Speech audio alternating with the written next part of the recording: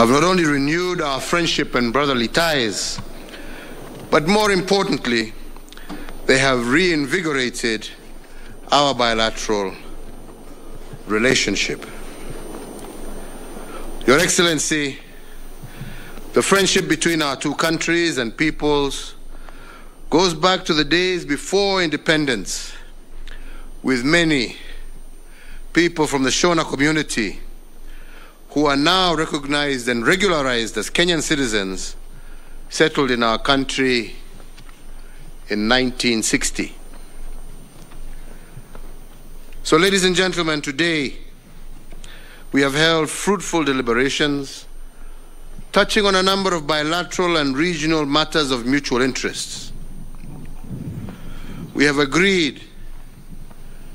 to review the issues on our bilateral air service agreement in order to allow our people to travel between our two countries more freely. After a break of more than 20 years, the third session of the Joint Permanent Commission for Cooperation has also been convened here in Nairobi, and a number of actions that are key to the envisioned consolidation of our political, socio-cultural cooperation have been agreed upon. Underpinning these actions are 7 memorandums of understanding that have been signed,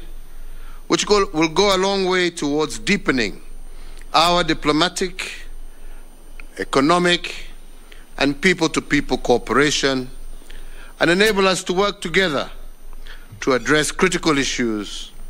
in particular those related to youth employment and women empowerment.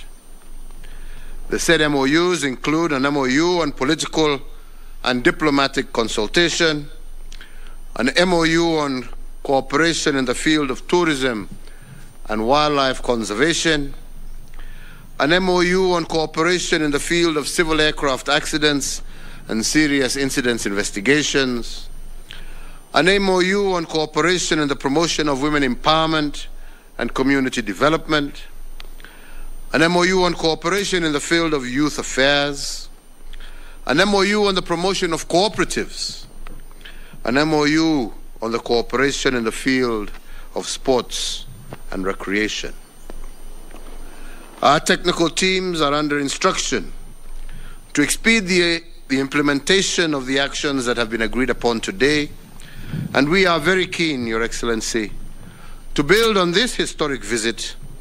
to establish a strong and vibrant partnership between our two countries. The MOU on cooperation in promotion of women empowerment and community development in particular is of significance to us. As we celebrate the International Women's Day yesterday, we all rededicated ourselves to scaling up the efforts to achieve gender equality and to strengthen women empowerment. This MOU will go a long way in realizing this important development agenda. It seeks to promote a closer working relationship between our two countries in achieving the shared vision of women empowerment and community development, and also facilitate the sharing of knowledge strategies and technology for our women. We have also continued to emphasize our strong determination to continue with our support of Zimbabwe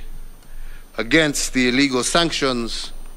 that have been imposed on that country and continue to cause undue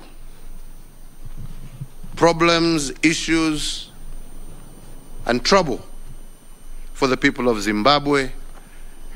And this we consider to be unfair, for these hardships are artificially created, and we continue to call on the international community to remove these illegal sanctions. As I conclude, Your Excellency, allow me to say how pleased we are that Zimbabwe has been elected as a member of the African Union Peace and Security Council for the next 2 years, starting on the 1st of April 2022. We offer our hearty congratulations and assure you of Kenya's support during your tenure. Once again, Your Excellency, we welcome you to Kenya and your delegation and your commitment to continue enhancing not only the bilateral relations between our two countries, but the solidarity of our brothers and sisters across the African continent.